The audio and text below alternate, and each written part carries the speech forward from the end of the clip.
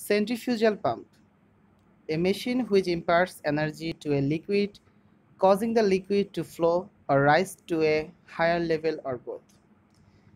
Demers centrifugal pump, 1730. Theory: conservation of angular momentum and conversion of kinetic energy to potential energy.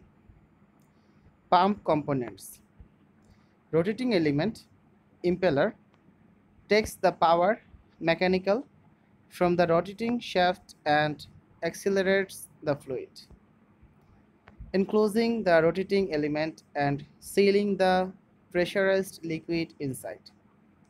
Casing or housing acts as a diffuser and transforms high fluid velocity kinetic energy into pressure.